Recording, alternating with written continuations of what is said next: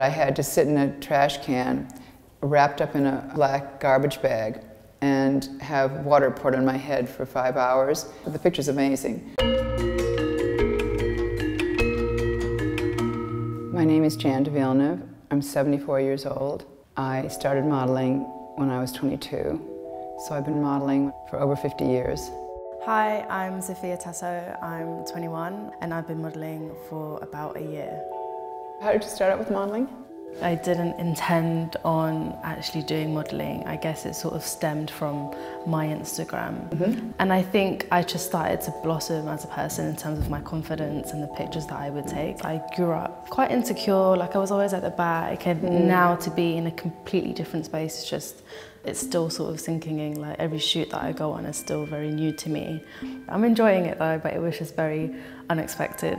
But the industry has changed so much from when I first started, and having your portfolio, whereas now you can instantly get started. On Instagram, you can have your picture out there, people can see it. With the rise of social media and people like finding careers through Instagram, do you think there are sort of like any negatives to that? I think it's just different. It's very different. One of my daughters started me out a couple of years ago, and I was probably putting family, friends, the dog, and then instantly got into the modeling a bit more, and my agency said put more model pictures, old and new. People like to see the old pictures too.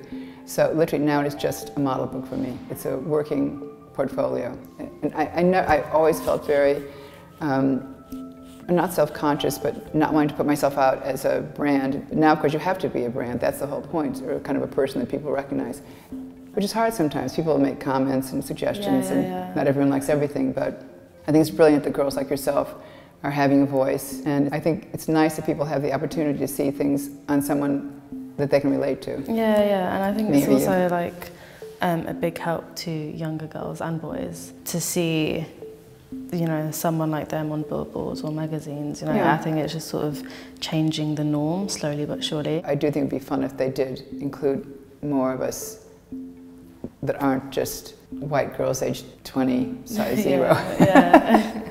And you'll probably sell more clothes than I will, or than a 20-year-old, because I think more and more people want to be able to be themselves and you know, put on something that feels fun and cover a Vogue. Hopefully one day.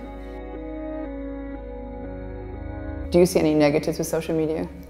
I do. I think there's always been an ideal look associated with social media, and that's been so damaging, especially to people who have grown up with social media. You know, that I think a certain ideal then becomes embedded.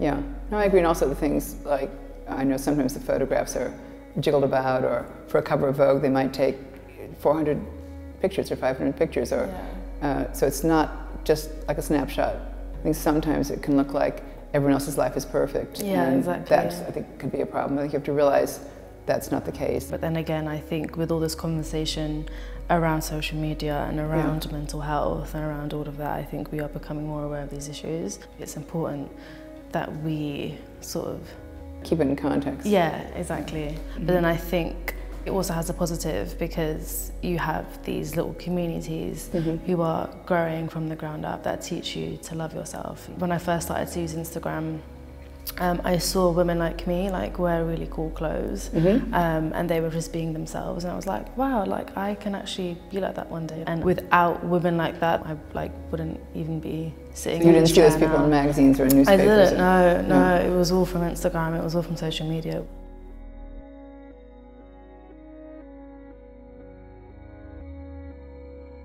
Have you had any issues around the Me Too movement as far as your career? At first, because I was quite young, I was just sort of oblivious, and it's really weird because the whole hierarchy thing comes into play, and you don't know when you should speak out, or if this is okay, or if it's wrong. And now I look back and I just realise, okay, you know, that wasn't cool, that was highly inappropriate. I remember one of the first test jobs I did in New York, a photographer had said to me, could I take my blouse off, because he was shooting from here and he didn't want the blouse to show. So I thought, okay. I was a bit shy. In those days I was wearing a bra. And he said, well, could you take your bra off? And I felt really anxious, but I did it, because this is a person who was supposed to be professional, asked me to do something. And the picture was fine. It was cut from here. And he never got any closer, you know, than 15 feet away. But I was very anxious in the picture. Several people had said I looked quite sexy. I was just terrified.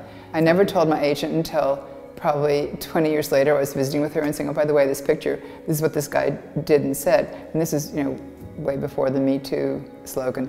I should have said, why is this necessary? Give me a scarf or something. Yeah. But he made me feel uncomfortable. Yeah. And I shouldn't have, I was probably 22 years old. I was old enough. Wow. So a young girl would have a hard problem. And I was old enough to say no. So maybe my only regret would have been maybe speaking up more with my agent about things, personal things. But at the time you didn't do that, and no one talked about these issues. We're a lot more vocal now, I guess. Yeah.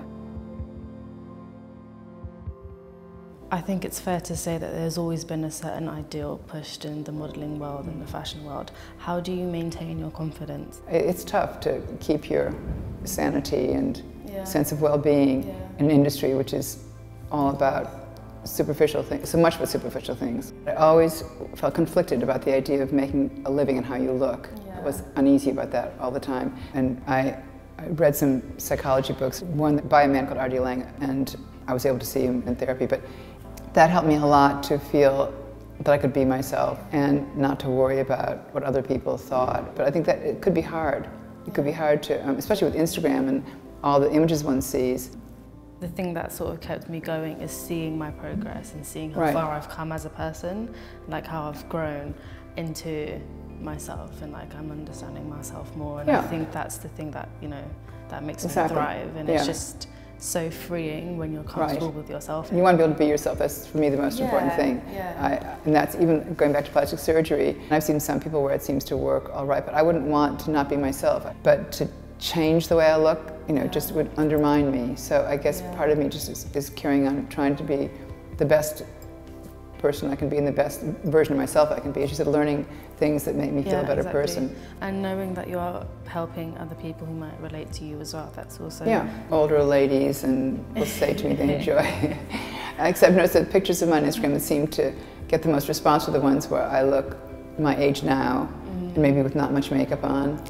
And that's okay, because I'm not trying to do anything special, just be myself.